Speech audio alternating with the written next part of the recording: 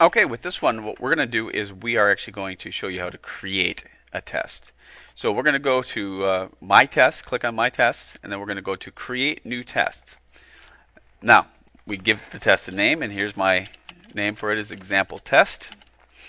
And then we just click Add New Test.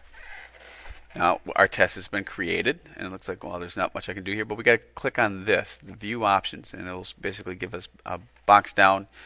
And what we can do is we basically want to add questions to this test. Now what's nice about it is every time you add a question to a test, it puts it into a test bank for you. So you can pull those questions up and you don't have to retype those questions. Or if you want, you can create a test and say, hey, I want 50 questions, but I want them out of these 100 questions possible. So it will randomly pull 50 questions out of 100, and each kid can get 50 very different questions out of that 100. But for this, I'm just going to make it simple, and we'll just add a new question directly onto this test. So I'm going to add a new question like I'm creating a brand new test for the very first time. Now I got my choice of what kind of question I want. Do I want a multiple choice? Do I want multiple response, which means I could have more than one correct answer? True or false? They call it free text. It basically means fill in the blank. I can do a punctuation, but that sounds really boring. Or I can do an essay.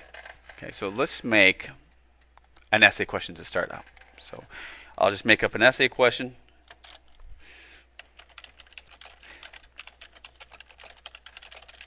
Doesn't that sound exciting?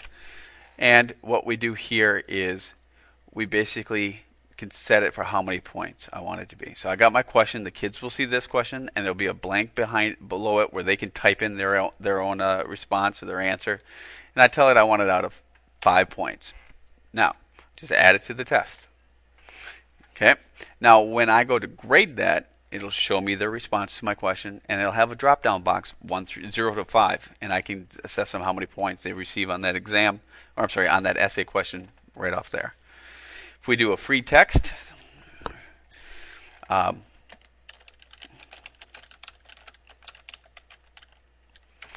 then what we can do is we give them the question.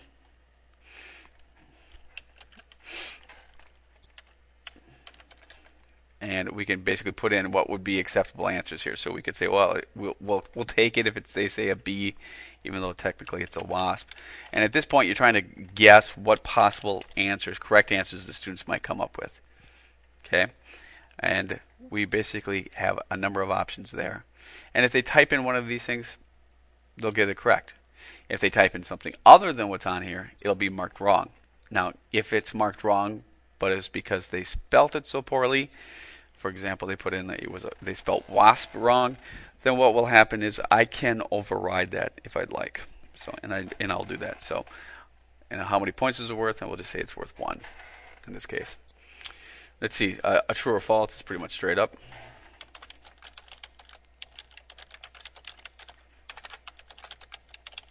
And then I tell it what is the correct answer. The correct answer is true. Okay. Once again, I'm going to make it worth 1 point. Add another test question. And now let's do a multiple choice, and then we'll kind of stop it there. Okay.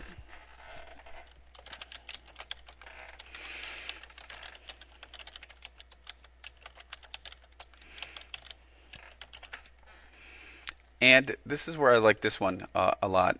I'm going to tell it answer A is going to be the correct answer in this one.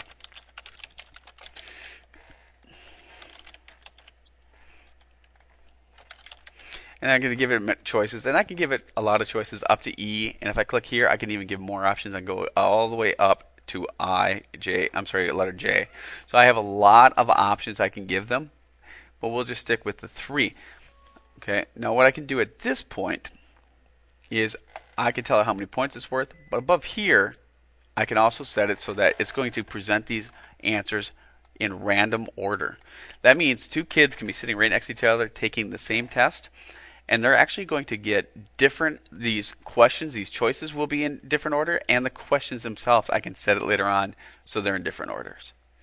So it makes it a lot harder for a kid to look on somebody else's test and sheet.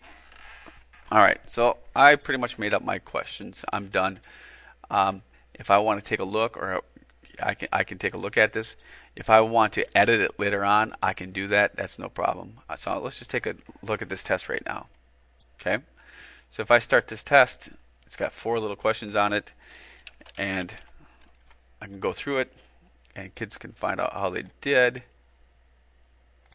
right at the end of the test.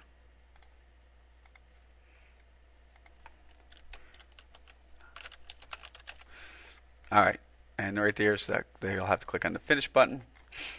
And this is what they're going to get. The first thing it's going to tell them is that it's not completely corrected yet because your teacher has to grade it. So, but it shows them what they got, what they could have put. Right away, instant feedback for the kids. And this one, it says, hey, it's not graded yet. It needs to be graded. Okay. So that's how you create a test. Really simple. And if you already have tests made up for something and you want to switch them over, you can do that. I've basically have taken my test documents and cut and paste them in, and it saved me a lot of time.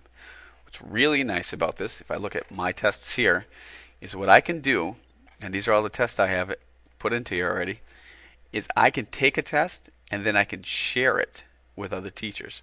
So if I have other people in my department who use these same exams, one of us can basically create one test, another person can create a test for the next unit, and then we can share that test with each other. So I've created tests with I created tests for my classes, and then what I did is I basically shared them. So you can see I have it on share right now. That's why it says, do you want to not share this anymore? But we'll let my department benefit from my work. So, all right. All right, now what we want to show you next is how do you assign this test to a class. Okay, we basically created a test. Now we need to assign it to a class. So let me go down to my the test I just made, my example test. And I basically click on it, and then I want to assign the test, okay? So I basically assign it. Now, which class I want to assign it to, I might as well assign it to my example class. And here's my list of all my tests, and none of them are assigned to that class right now. But if I want to, I can click on this and choose test setting. I'll set I'll set the settings for the test and then assign it to the class. And it starts to go through. Now I've read through these and I know what they say, but usually once you set it, you pretty much use the same setting for each one. So right here it basically asks, what do you want them to see after they're done? And right now I want them to see their score and their chosen answer and the correct answers. If I don't want them to see that, maybe just their score, I can do that. That way I can have them come in on Wednesday and make corrections. Or maybe nothing when they get done. No feedback. Do I want the questions to be given in a random order? I like this one. I like to keep it on because now kids sitting right next to each other have different questions even though they might be taking the test at the same speed. How many questions per page? I like to have it one at a time so the kid focuses on the question and then clicks to the next one. Can they do a practice of it? I'm going to say no to this one. They can't practice it and come back and try it again, but it might be a good idea for certain types of tests. Do I want them to email me the results? I don't, because I'll show you what it looks like when the students are done. You can see all of their grades. Do I want to put a time limit on it? Do I want to let them be able to save it and finish later? I always leave this on because you never know what, a fire drill or a kid might run out of time in class, and I want them to be able to come back and finish the exam. Show feedback and corrections during the test. This is basically, do you want it to pop up right away that as soon as the kid clicks next that he got the question wrong? I don't like that idea. I think it would kind of freak them out. Can they go back? Yeah, I want them to do that. Do I want them to have to select an answer? Yes. I don't want them to turn in an unanswered test with an unanswered question. Do they have to answer correctly to continue? No, that's not what I want here. And what's the passing mark? And it's 65%.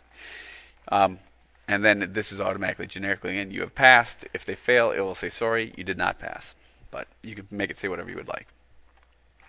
Give them instructions before they start the test. Yeah, we'll leave that on even though they won't read it. And then I'm going to sign this test now.